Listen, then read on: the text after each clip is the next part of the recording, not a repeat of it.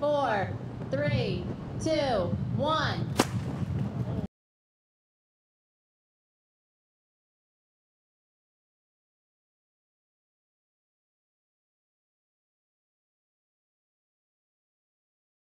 Five, 4, 3, 2, 1.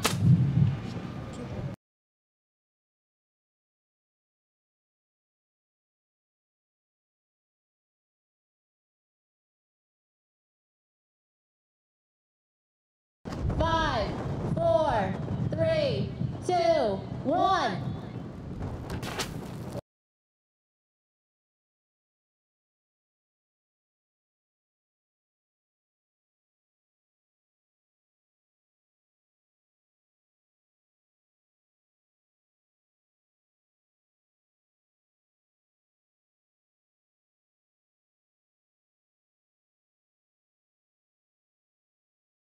We feel so much more confident every time we pull that lever and let it go. So the thrill was amazing today when we saw that parachute come out and drifted perfectly to a safe recovery. It was amazing.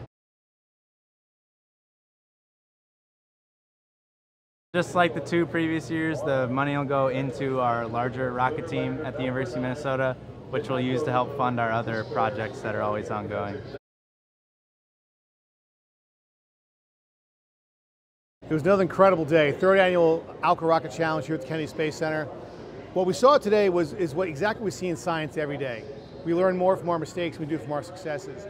We had some challenges with the wind, we had some challenges with the environment, we had some challenges with altimeters, parachutes not deploying, but at the end of the day what we saw were incredible young students who were trying to solve a challenge we put forward, which is the Alka-Rocket Challenge.